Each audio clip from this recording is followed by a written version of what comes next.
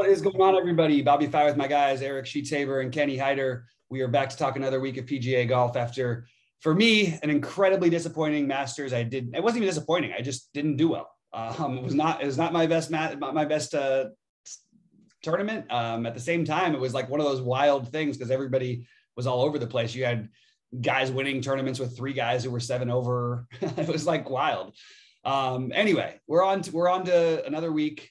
Before we get into it, Sheets, why don't you say your thoughts on sort of the overall, maybe the tournament, and then we'll jump over to Kenny and just get general thoughts before we go tier by tier. Yeah, I don't know if the industry in their content talks about this, but I'm sure they did throughout the course of the week. I'm just kind of predicting. And you might hear maybe the term Masters hangover, which is used to describe, you know, what happens when a golfer plays in like a really, really big event that they get up for, and whether, you know, if they have a particularly stressful, you know, Sunday, to maybe have a letdown the following week. And that actually does play into a lot of my thoughts on sports in general. And it's funny because I'm usually just a straight numbers guy, but when it comes to that type of stuff, I'm very, very cognizant of it. So that is something to think about. Now you don't have Scheffler in, but you have other guys, and that's something again to think about. And again, like anything else, depends how the ownership kind of plays out.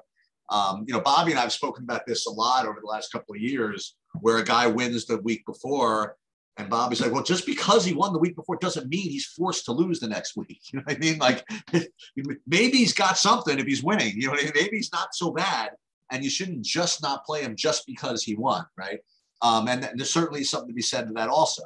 The other overall comment about this tournament is that from what I've read, you don't need typically to be like a really long hitter to win this one. So that might affect who people might be playing and things like that. But overall, in general, I would prefer, I mean, all else being equal, someone that either, I would say, didn't play the Masters. Most everybody played the Masters, but either someone who didn't play the Masters or did not, overexert themselves in the Masters. But that's only to break ties. I wouldn't toss somebody just because they happen to have played a good Masters. Yeah, I got you. Wow, that's really frustrating. Okay, something else I just saw. No, Kenny, why don't you tell us about your thoughts on this, and then we'll jump into tier by tier. Sheets, why don't you share your screen if you don't mind? Yeah, it's tough. Okay. Okay. You don't want to do it? During the day is always hard. Okay, we just have always done it this way, but I can change it. I have to get a screen up. And no, I got it. Hold on one second. All right, Kenny, go ahead. No, so I have kind of similar thoughts to Sheets coming out of the Masters. I don't think not everyone's got the best excitement for this tournament, especially like you're saying, some of the guys who maybe had a little bit of a letdown over the weekend, things like that. Also this week we're going back to South Carolina. There's 9 golfers in the field from South Carolina. Historically, some of the big names that are from South Carolina have always done well here. And I'm going to definitely be targeting some of that for that reason. And, not all of it, but also some of the guys, there's a couple of guys who I think have, some decent chances in the lower ranges. And that's going to kind of be my focus also this week, especially after last week, flashback to the Masters, my biggest target last week was Scotty Scheffler and Cam Smith together, and I had them all over the place and I still lost money. So it was really frustrating. It's kind of making me think about how I was approaching that build and maybe trying to do something a little bit different this week. Hey, let me follow up with you on what you just said, Kenny, about the South Carolina thing. Is it people that are from South Carolina, it's good that they're home, or is it from people that live there that they get to practice on the course, or some combination of those two things? Both. Yeah, it's both. So like Webb Simpson historically has, done really well here. He's always a big name in this field because he knows the course really well. It's his home course. He's from there. He lives there. Same with a couple other guys like Kisner. DJ is from South Carolina, has, obviously has a good chance any week, but also, being back home, I think gives a little bit of an advantage. And also just that course history when, you've played it multiple times, not on tour, just gives you a little bit more of knowing where to hit the tee shots and where to approach. And similar to, Augusta, there's that same kind of unusual aspect on this course where there's a lot of right to left tee shots, which isn't as common. And, I remember, I can't remember what hole I think it's the 8th hole on this course. It's like this big dogleg left. And I remember watching Webb last year, I think on Friday or something, just hit like the craziest line way over the trees, looked like it was out of bounds, and then just landed right on the fairway in front of the green because he just knew exactly where he's hitting. That kind of knowledge of, oh, well, if I hit it over this tree line blind, I think is important here on this course. Yeah, interesting. All right, well, let's jump into the tiers. Last week, the one thing we did, Kenny and I got right was the need to spend, well, at least that, we talked about it a little bit, the need to spend up for 2 guys at the top, and you really couldn't have won unless you did last week.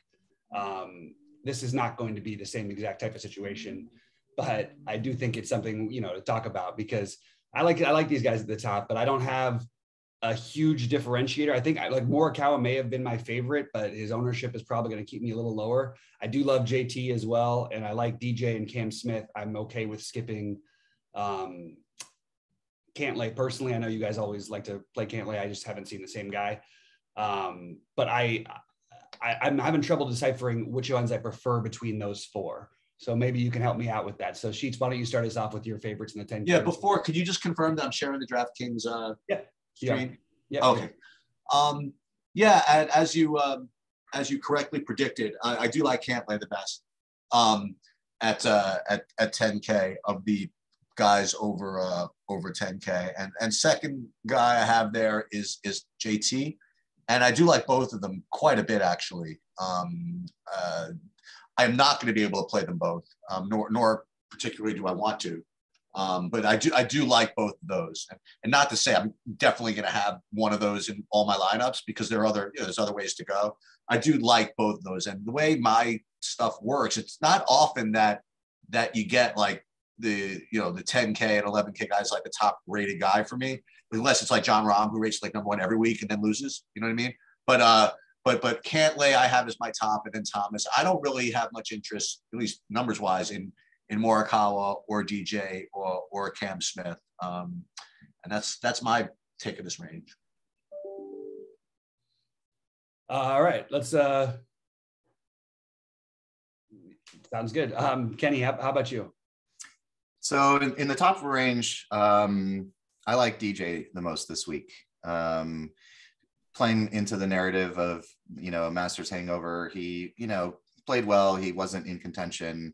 Wasn't a super stressful weekend for him, as opposed to like Cam Smith, who was in contention on Sunday and then blew it up. I do like Cam Smith again this week, especially considering, I guess ownership's not solidified yet, but he seems to be looking like he's going to be on the lower ownership side, along with DJ. So those 2 are pretty much going to be my only focus in the 10K range. Wait, I'm sorry. Can you repeat that? You said DJ and who? And Cam Smith again. And I don't like Cam Smith this week as much as I typically do. And I typically like him 100% just because of what a terrible Sunday he had at the Masters. And I think, that's got to be frustrating. It's got to be a little bit disappointing to, blow up the lead, or blow up a shot at the lead. At least he was, 1 back at one point. And so I don't think, he's just going to have he's not going to be as in it this week, I don't think, as he is typically, but he's still a phenomenal golfer. So I'm still going to have exposure to him, especially if he ends up being on the lower ownership side. Yeah, I gotcha. All right. So let's jump down to the 9K range. Who do you like? That's what I said. I named all the guys I like to start, and I said, okay. Differentiate from them. I still think that I'm higher on JT and DJ probably. But I do like Morikawa. It's just right now I have him as the most popular, so I'm having a little trouble there. Okay. All right, let's jump down to the under 10K range. Kenny, why don't you start us off with this range? So this is I feel like this is the most difficult range, the 9 to 10K range in the 9Ks, because the ownership looks like it's super chalky all over, as it should be. All of these golfers have been, playing great, have good course history here. So it's really for me is going to kind of sort out to, I think, ownership plays and maybe not focusing as heavy on this range as maybe it's, you know, the ones below it. But in the range, I think, you know, my biggest exposure is going to be probably Fitzpatrick. And he looks to be like he's going to be probably the most owned. But that's fine. I'll just try to go over the field on that. And then I actually think I'm going to go a little off and just purely on ownership, try to get in some exposure to Spieth here. You know, he missed the cut at the Masters. That's got to be frustrating, but he's going to have to want to do something this week just to get something going at the start of the season here. Yeah, it definitely seems like an interesting ownership play. Sheets, how about you? Yeah, so you have the 3 model darlings that are showing up as great plays and highly owned. And these are the same 3 as usual. You have Berger, Fitzpatrick, and Russell Henley, right? And all 3 of them, just all their metrics and all their analytics dictate they're always a good play every week, and people always play them. And you know, when you play those guys, as Kenny was saying, just be at least be cognizant of the ownership. Like if you want to play Fitzpatrick, you can, but I think the way you're handling it is good, Kenny. I mean, if you like him, just, you know, screw it. I'll just take 50% of it. You know what I mean? Like, right. Hey, it's not a big deal. I can't quite differentiate between I can't make Fitzpatrick a better play than Berger. I can't make him a better play than Henley. That's the only thing. The next one is Lowry. I seem to have missed the boat on Lowry. You know what I mean? Like I just never quite. Every time I get to where I might want to play him, he just always looks a little too expensive, and I don't play him. And he always kind of smashes in my face when I don't play him. Maybe I'm just missing it. Maybe he's like really just this good now, and he just should be this price like all the time. Yeah, I missed out every time Cam Smith smashes. I never understood why you never liked Cam Smith. I don't remember you ever. Yeah. It's weird. But Shane Lowry is like this other guy. No, he's 15% owned. I mean, he's going to be owned also. So I don't think you can overload with this range of a bunch of 15 to 20% guys. So I think you probably have to differentiate elsewhere if you do that. But I agree with Kenny about Fitzpatrick. I think Fitzpatrick and Berger are about even, and then Henley, and then Lowry on my list. I will say, by the way, there are a couple of I did 3 outright bets this week. And one of them, the one I just almost did it, but didn't, because I didn't want to do 4, was the next one I was going to do was Neiman. I could have gotten 35 to 1 on Neiman. I didn't do it. So if there's a 4th, and I'm going to get to my other 3, with my 4th outright bet, it would have been Neiman. Yeah, I understand that one. I have Neiman, Berger, Henley as my priorities, with Fitzpatrick as a possibility. I think that I probably would go Neiman, then Henley, then Berger, whatever, all things being considered. I like Fitz just as much or better, but I do think he's going to end up with like a decent amount more, even than he's being projected for, more than them, except for Henley. But I really like Henley. So Henley, Fitzpatrick, Neiman, and Berger for me. Again, it could change with ownership. If we start thinking that Sungjae will be unowned again, I'll always take a shot on Sungjae. I have him about between 10 and 15%, and he'll be in there. Yeah, makes sense. All right, how about down in the 8K range, Kenny? Since you don't like the 9K range too much, you're going to have similar, like everybody should be around or close enough to double digits, with the exception of maybe one or two guys here. But what do you think about this range, and who are you looking at? So I like this range. Oh, sorry. Go ahead. Go for it. Oh, I like this range a lot. I already mentioned Webb Simpson. He's a local guy here. He's in the past 5 years never placed out of the top 20, with his worst being 16th, and he won it 2 years ago, including two other top 10s. I think everyone's going to be on him, but it's not looking like he's projected that high. So if everyone's missing out on that, that's fine. I'm going to be loaded on Webb. Also in the range here, I really like this week Harold Varnell III again. And he was one of my plays last week, and he was in this, I think it's 7,800 or something like that, significantly less. No, he was like 6,700, I think. 6,800, I think. Yeah, he was, yes, super cheap. And then, he goes on to, not only make the weekend, but place, at least in the middle of the field at the Masters. I'm going to be all over him again. And then again, I like the Siwoo play. It's another, he's a Pete Dye course specialist. Length isn't as big a concern, which is one of his bigger weaknesses. He's been playing great. And, just the nature of, like what Sheets was saying with it being a Masters hangover week, I do think that plays in a little bit and makes the field a little bit less weak than it actually is. I don't think every guy in the 10K makes the cut this week. They're not, it's going to be a kind of bang or bust situation for some of the more expensive guys. So I like some of the, cheaper plays here where I think that they have a good chance at, top 10, because the top of the field isn't going to be as concerned about, it's going to be win or lose. Right. And then lastly, Kisner, who's another local guy, who's been playing pretty well lately. I just, the odd thing is I was thinking I was going to stack Kisner pretty heavy when I was doing some research yesterday. And then last night I had a dream that he withdrew, which is the weirdest thing. So it kind of scared me, but I don't know, take that with a grain of salt. Oh man. Okay. Yeah. I hear you. I'm big on the dream thing too. So I will go with my normal Tommy Fleetwood, who, even as he struggles his way to 20th again, or whatever he does. I just love, what did he finish? I think he finished 19th or 18th, or I don't remember what he was. 14th.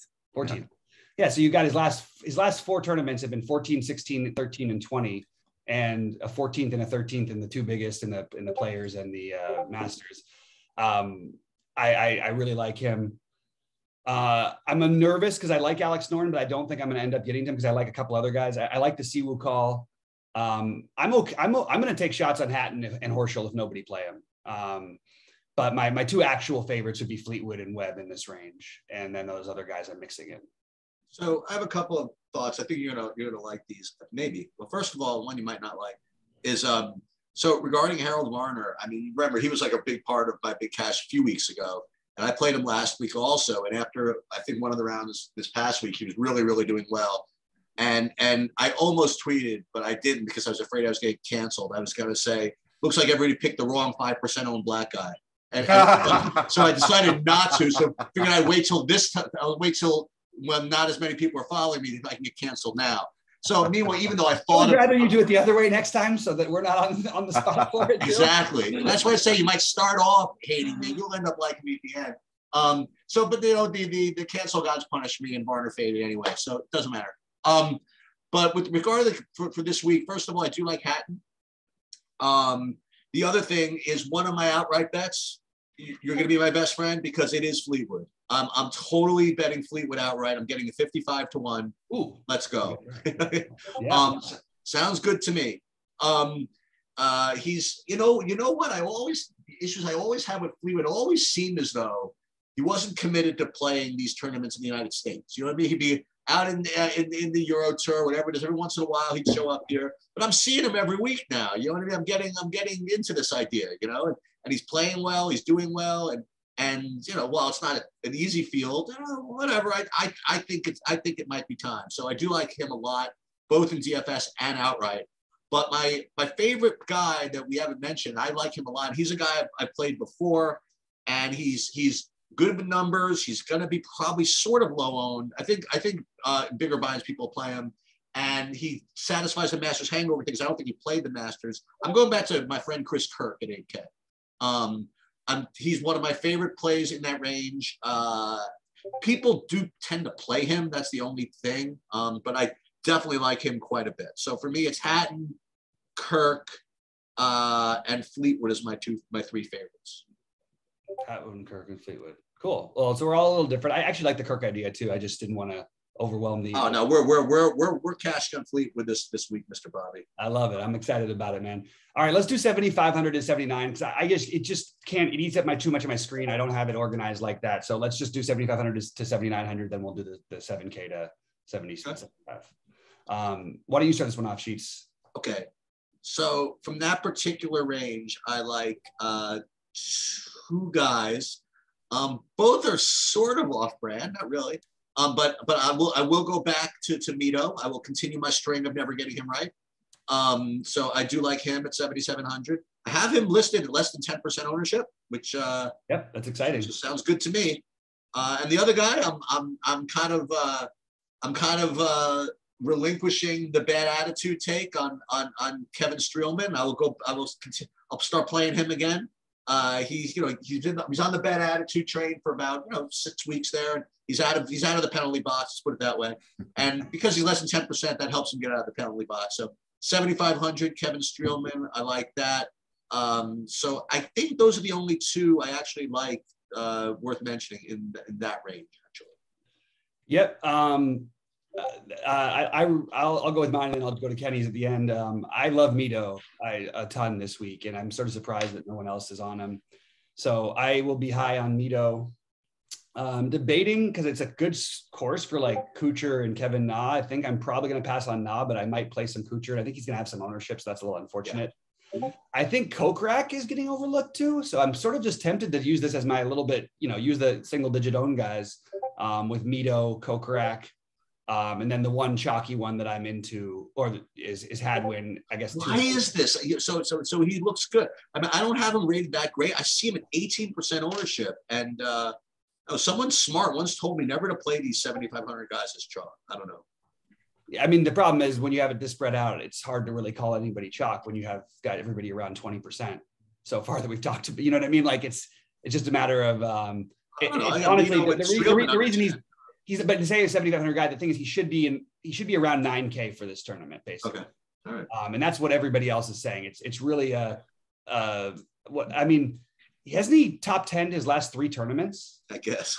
So it's kind of strange to see the price. So I totally get it. So I'm actually gonna probably eat a little bit of that chalk then. Guys in great form. I mean, again, at 8,600, I think I would have been talking about him. So at 7,600, it's hard for me to ignore him. I do like Hoagie as well, though, at the same price, even though I think he's going to have some ownership as well. But I would go Mito 1 for me in this range, 2 probably Hadwin, 3 Kokrak, 4 Hoagie. Okay. Kenny? So interesting that you both like Mito. He wasn't, I'm going to have to re-examine that. Hadwin looks great, obviously, but the ownership is really hard, especially in this range for it to be that projected high. It's that actually is kind of what hurt me last week was primarily Gary Woodland, who was a big target for me. He was cheap and you heard everybody though. Crushed me. Yeah, I know. What we get for paying guys 25% owned at 6,900. Right. So I think I learned a lesson there. I also do like Kuchar.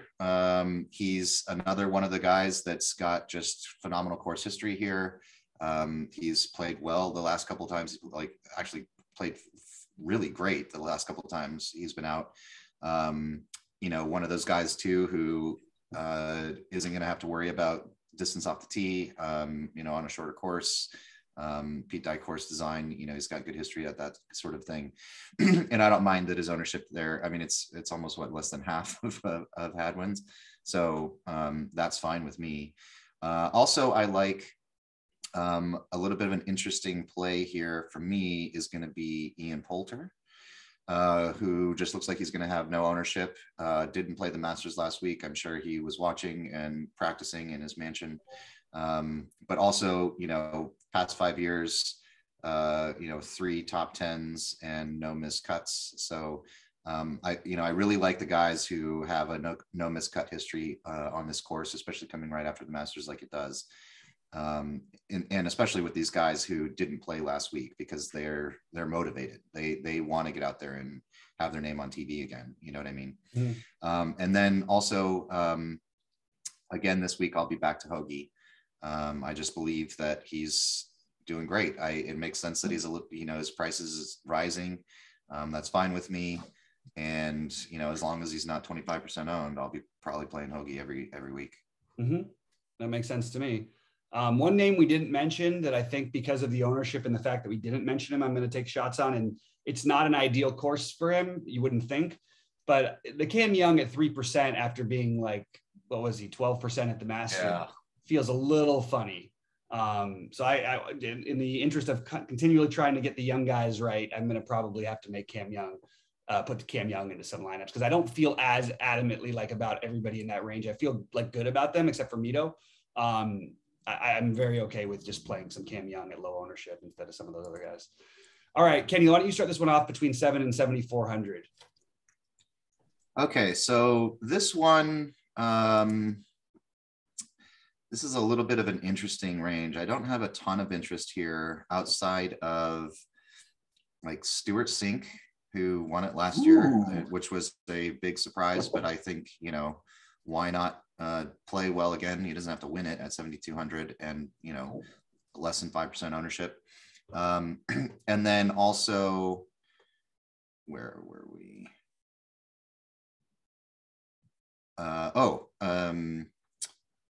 Also JJ Spawn, who I faded last week, but incorrectly so.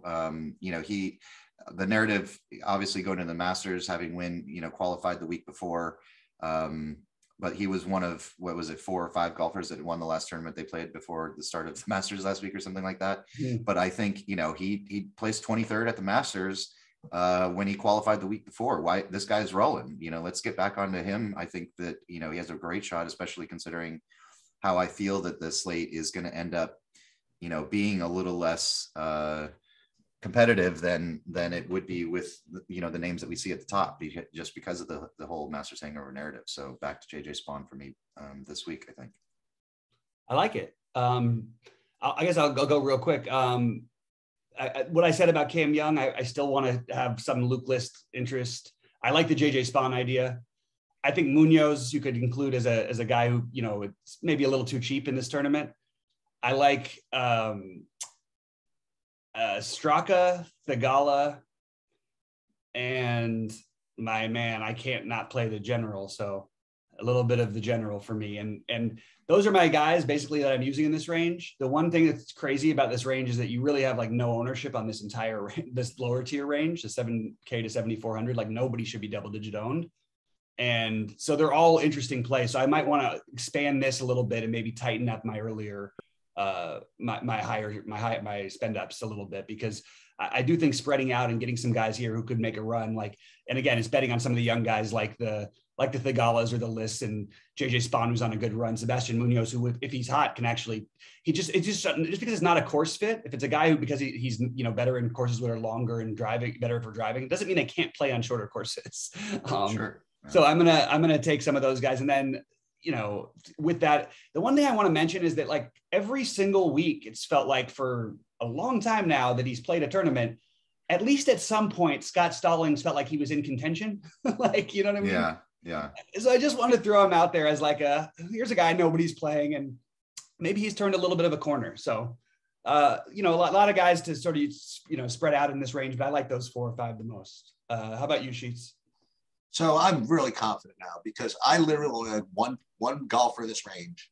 Well, but that's what I'm saying is that you want to force them in because of, if we're talking about the ownership thing, because everybody else double digits, shouldn't you want to force more in here? I only like one guy in this range. Okay. And the beautiful thing about it is neither of you mentioned him at all. So it's the same guy I play every week. I think he needs a nickname. I think that's the problem, is that the general, I think, heard that he had a nickname. So this guy is now going to be officially Thurston Howell III. Okay. Because Charles Howell III hasn't seemed to smash for me yet.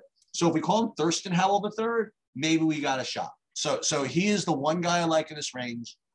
He's at 7,100. I have him at 6.95% ownership, and I will continue to blast on him. That will be my contribution to the discussion on this range. Let's see how he's done. I've got a T4 in his last tournament, right? That's really like the Charles Howell. It's really interesting because I liked him too, but when I was looking at him yesterday, I was actually using SaberSim, and they have him at 13% projected ownership, which just blew my mind and made me want to run away. Yeah, I don't know. I did a rerun this morning. This is what I got. So I don't. Okay. Well, that makes me like him a lot more then. Absolutely.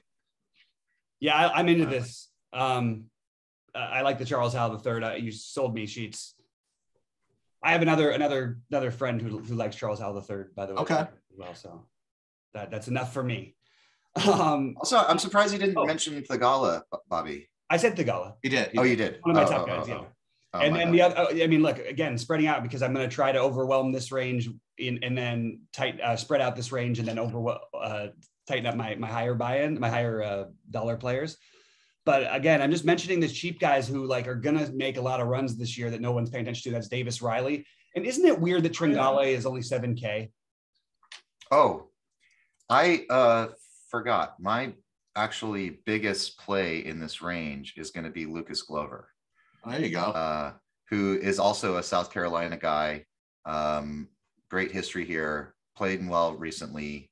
Not the best, recent stats on like around the green putting, but I think he has a good shot at, for 7,200. I think he has a great shot at, maybe top 15 or better, especially just being, with the local narrative that I like this week. Nice. All right. I like all these plays. That's the thing. That's what I'm saying is that I get so biased. I start seeing the ownership on some of these guys and it just makes me desperately like want to get them into some stuff. And it's all spread out in this lower range. So all those guys I like at the top, even if I play a 25% on Fitzpatrick, I don't mind doing it if I'm playing two guys who are sub 5% in this range. So I like all these calls. All right. The whole 6K range, Kenny, what do you got? So 6K range, there's There's 4 golfers from South Carolina and 1 from North Carolina in the field this week in this range. I'm going to be kind of really focused on that. The one from North Carolina is one I'm hoping that Bobby likes this week because he and I tend to line up on him, which is Doc Redman. I think has an interesting shot this week. Also, so I'll just tell you the guys in the field that are from South Carolina this week that are in the 6K range are Matthew Neesmith, who I don't actually mind, Bill Haas, Wesley Bryan, who actually I really like, and then Ben Martin, who I really don't like. But so for me, it's going to be Redman, Wesley Bryan, and then also probably, who was it? Oh, Bo Hostler, I like this week. And then, who was it? Here we go. Nate Lashley will be my other one. I'll save you time. I don't like anybody in this range at all. I have one for the contest, but I'm not going to recommend anybody in this range this week. I think these are actually again, me and Cheats have a different approach on this one, which is interesting because we usually are similar-ish. And this one, we're different. I really think in terms of building construction, you should be trying to force in guys just because the ownership factor. I don't think that on non-star studded fields that we shouldn't be expecting, again, as usual, that 2 of these guys are going to compete. I think Carlos Ortiz at 0.0% owned or whatever at 6,900 is interesting. I think Doug Gim is interesting. I love the Neesmith one. He's my number 1 guy in this range, and it's really not close. He's probably going to get a little bit of ownership. He'll be one of the few guys in this cheap tier that gets some ownership, but I do think he's interesting. Another guy who Kenny played a little bit of last week, Hudson Swafford, Luke Donald. None of these are priorities, but the other priority one, the 2 that I have as priorities are Adam Svensson and the first guy I mentioned, Neesmith.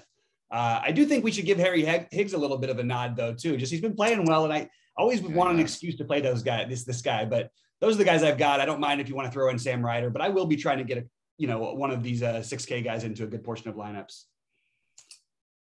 Svensson's becoming my new guy. Unfortunately, he doesn't have the same results as my other guys. He just keeps busting me, except for the one tournament he almost won for me. All right, so let's get to the game. All right, over 10K. Sheets, you started off. Who I know who you're going to take, so that means I have to get some of them. Shoot. Okay, go ahead, Sheets. Yeah, I'm going to take Campbell. Okay, Kenny. I'm going to take DJ. Okay, and I will take. Boy, I want to take more Cow, but I'm taking JT. Okay, who is the top 5? Kenny at 9K, whatever, under 10K any price. I'm gonna go with Fitzpatrick. Okay. Sheets. I'm gonna go Daniel Berger. I like both of those. Now I have to think about it for a second. I'll go Webb Simpson, even though he's a little bit cheaper. I can't believe we haven't mentioned Corey Connor's name once. Just want to throw that out there, but I'm okay with it. I'm not Screw him. I don't think any of us are fans. Well, no, me and Sheets used to play him all the time. Yeah. But then he gets crazy chalky popular, and then it's like, maybe I don't like this guy so much. It's what happened with me with Kazire a little bit when he got really popular for a little bit. All right, let's go to the under 9K to make the top 10. Sheets, why don't you start off? All right, let's do it. Let's gamble. Chris Kirk. Okay, Chris Kirk. And I also, by the way, I bet I have him at 65 to 1. By the way. Ooh, that's pretty good. Yeah, I have Kirk, I have Kirk, Fleetwood, and Varner. Right. Oh, well, okay, I love it. All right. Well, we know who I'm going to take probably. So, Kenny, why don't you say who you're taking? I'll take HV3. Now I have to play HV3 too. No, I'm just kidding. I'm just kidding. I actually like HV3 as a guy a lot. Fleetwood is my easy far and away pick here, and yeah, that's where I am. Top 20 under 8K. Kenny. This is the one I don't like the most, but I'm gonna go ahead and just say Kuchar. Kuchar, okay. I'm gonna say Mito. Is he from? By the way, is Kuchar from South Carolina? Is he Georgia? No, he's Georgia, I think. I don't know where he's from. And I'll take Charles Howell. Charles Howell. There we go. Okay. And then under 6K, who Sheets doesn't like anybody. So I'll start with Kenny. But I got someone for the contest, but go ahead. Okay. All right. Go with your guy then. Let's do I'll take Bad Hat Joel Damon. Okay.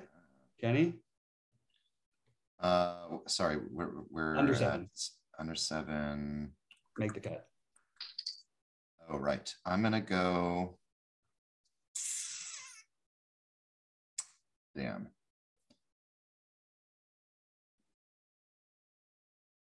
I'm gonna just go to Neesmith.